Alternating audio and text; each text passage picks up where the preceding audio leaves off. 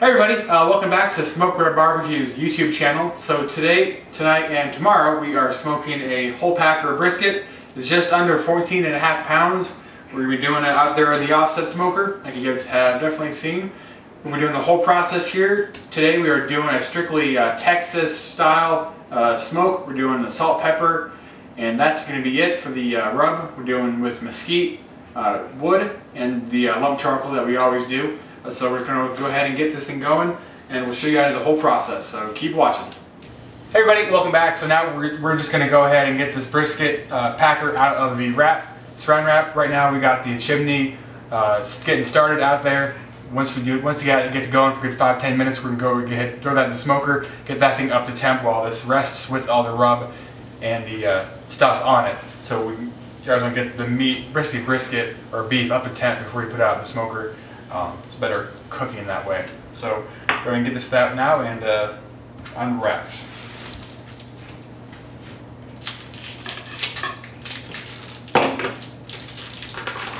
Not worried about cross-contamination with this. I'm just going to wash the knife, wash my hands, wash the board after all this. So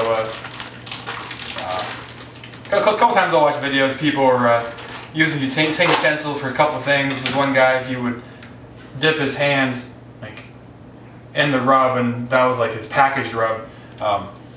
Always be aware of what you're touching after you touch raw meat. Beef's bad enough, but pork and the chicken too, especially, you want to watch out for that. So be aware of what you're doing. And always, sometimes I'll get plastic bags with a bottle in them so I can apply the rub or apply the sauce, whatever is needed. So you're not gonna store that bag away and not worry about cross-contaminating into all that too. So anyway. Something to think about. So I'll just go ahead and unwrap all this, get it rinsed off, and bring you guys back when we can start showing you guys what's what on the brisket here, and the actual rub applying too. So catch you in a little bit. Alright, so we got the brisket all out of the packaging, rinsed off with the water, just tapped down dry with some paper towels. Now we'll go ahead and just talk about it here. Obviously there's two pieces of meat in the brisket. This is right here, the long part. That's called the flat. Right here, this thing is called the point. It sticks up. Some people sometimes when they do briskets, they will cut this piece, this flat off of the point and do those separately. Right here, as you can see, barely, it's a line right here, this line of this fat right around here. There's no actual muscle connecting the flat from the point, it's just fat. So you can trim this down a lot when you're doing these things, or not at all. Today we're going to do probably like a medium trim down of the actual brisket here. Like, oh, there's a lot of silver skin on here, we're going to trim up. And this is a choice brisket, not a prime or it's not a Wagyu brisket or something like that. But it is better than the select brisket, so that's something. We're going to go ahead and get it trimmed down. There's all this stuff right here you can see. I'm not sure what the word is for this stuff, but it looks pretty gross just looking at it. I've done a brisket before, briskets before, and this stuff never renders, this fat never renders down all that well. So we're going to trim up that pretty good. I'm going to go for a quarter fat thickness on the bottom part here. People always talk about you've cooked fat side up, fat side down, fat cap up, fat cap down. We're going to start fat cap down and then switch halfway after we foil it and do fat cap up. They talk about the fat rendering down during the smoke. I figure that's going to be happening later on in the smoke when the internal temperature is getting hotter and getting higher. I figure that's probably when is the time we actually want to go ahead and do that. So I'm going to just go ahead now and get this thing trimmed up.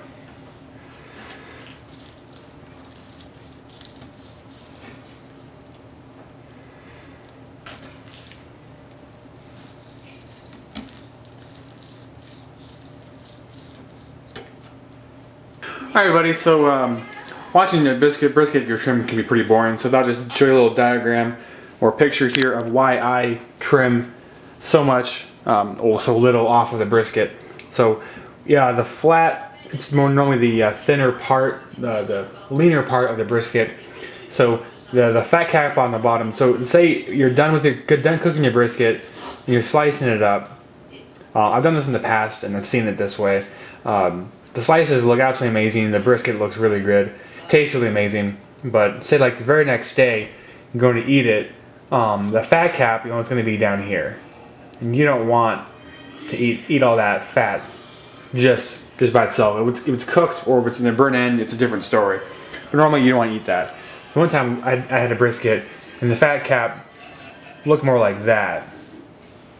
I mean, it's getting to be like a third of fat from that one slice. And that's a little too much. What I would do is I pulled that off, and it was a considerable amount of fat on that. So I ended up pulling the fat off of it, and then the meat left. It was good, but it wasn't as a complete, because you want some fat in there, like a little line maybe of fat, of rendered down fat. Say that's the bottom, reverse it. There, so when you're tasting it, you're getting some fat, but not that much. But when you have so much fat that hasn't rendered out because it was such a thick piece, maybe like a ½ inch, if not more, of fat, it's not going to render down no matter how long you cook it.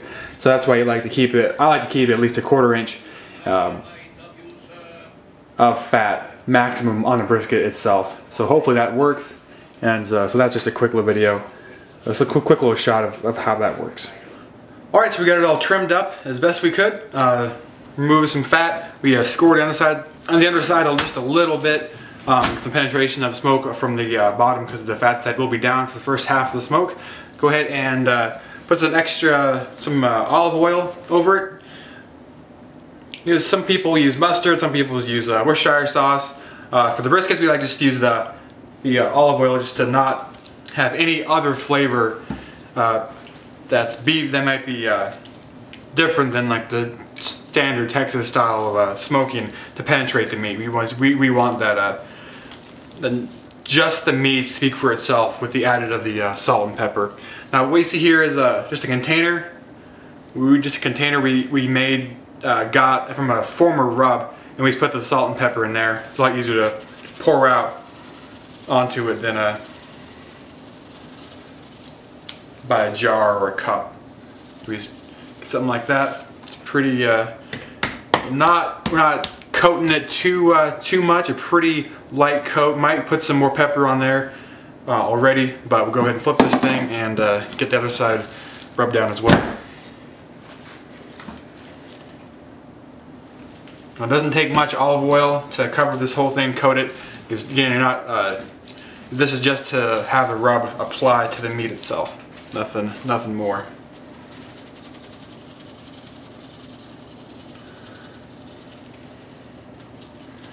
That's all the rub we got. Might go put some more black pepper on off camera, but so next shot's gonna be getting this thing on the smoker. So keep watching. All right, welcome back. So go ahead now and get the brisket on. It's been resting a little over an hour with the salt pepper rub on there. So let's go ahead and get it on. All right, so in here underneath underneath the grate, I put two little like bread pans in there. That's to keep the some water in there, as well as catch all the drippings too. We're planning on using some of the finishing sauce that we get from the brisket and use that for the burnt ends too. So again, we're gonna do this at an angle here. The fat's on the bottom. The point's gonna be here, closest to the output of the smoke chamber. We're doing it as low and slow. It's gonna be 225 for a very long time. This thing barely fits in here.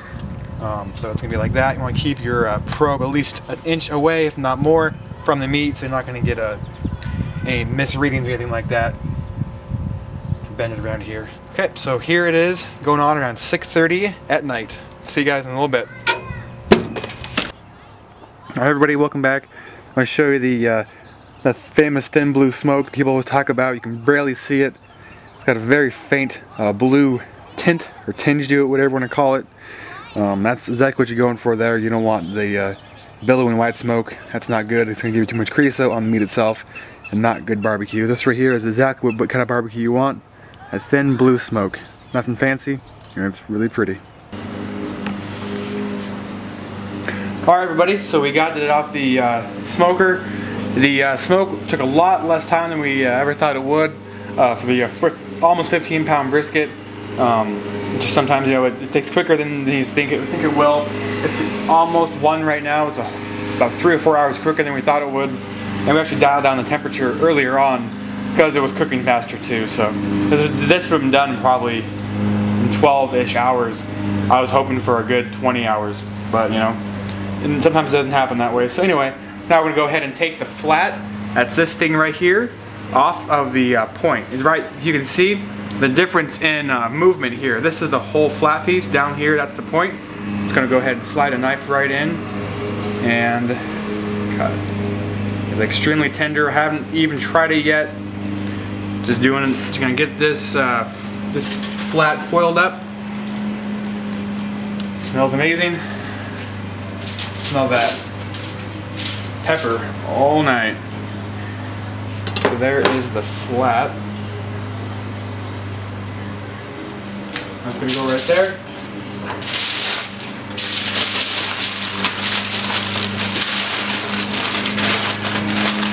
Filled up. I'll do that here in a little bit. But we'll go ahead and chop up the point now in the cubes. Oh, no one's watching. Go ahead and take a taste test. And it is good. And there's all that. There's a smoke ring. Beautiful.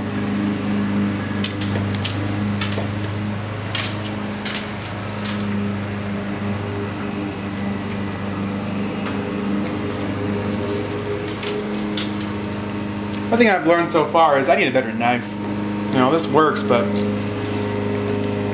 because this stuff's so tender, I'm just ruining the cubes here, but you know, it happens.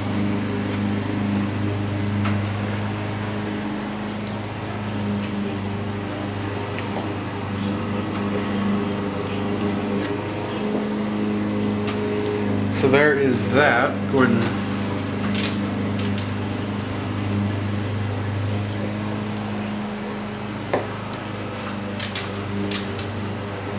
normally you go for like an inch cube brisket. Now that's competition standard. I don't know. I like more of a smaller bite of burnt end for me. You know, and I'm not doing competitions right now anyway, so doesn't really matter to me. But just so you're aware.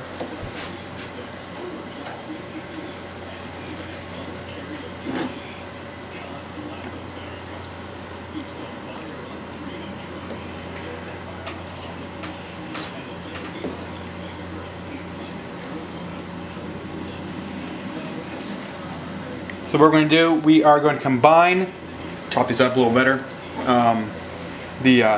these cubes here with the sauce or the fat that rendered out of the meat itself, all the juices. That's why we kept those two foil pans underneath while we're smoking too. As well, it humidified the whole smoke chamber.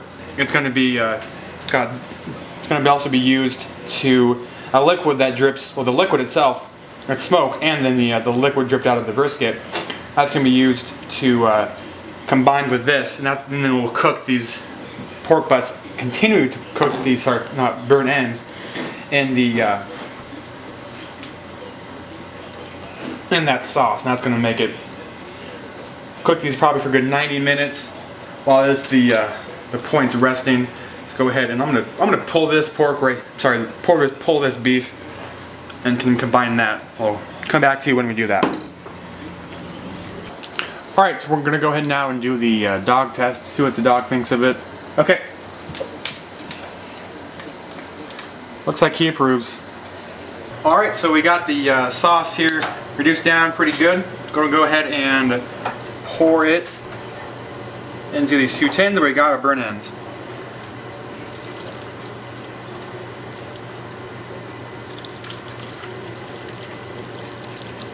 Alright, so those are going to go back out there on the smoker, maybe for about 90 minutes.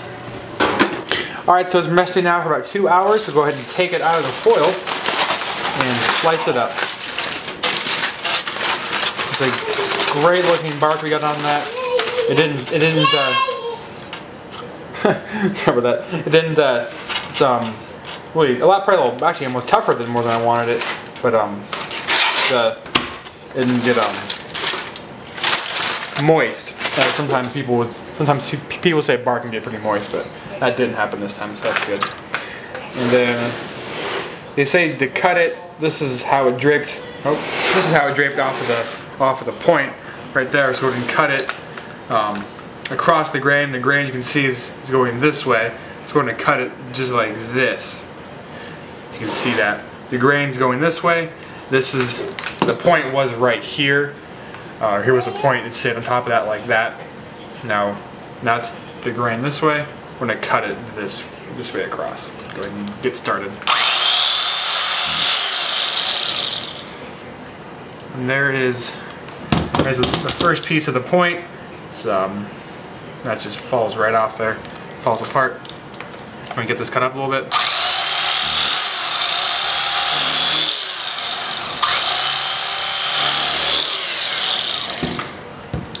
It's pretty moist. Look at that great smoke ring all the way around it. Looks pretty good. And you can see that layer, that 1/4 inch bit of fat I was talking about as well.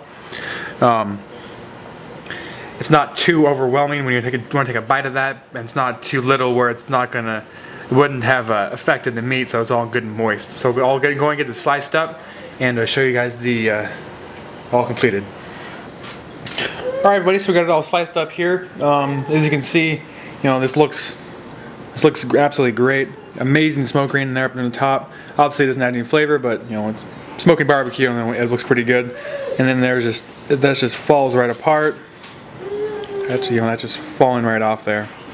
So good smoke. I'll go ahead and guys show you the burn ends here in just a little bit.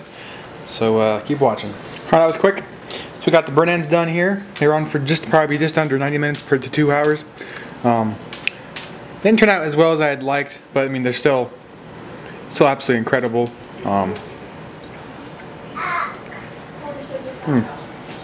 Tastes amazing. Some great barbecue, great smoke.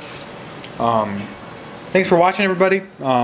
Didn't do as many things here with the smoke as I wanted to for the video, but when the meat doesn't cooperate with you, you have to adapt to that. So thanks for watching. Please comment, like, and subscribe.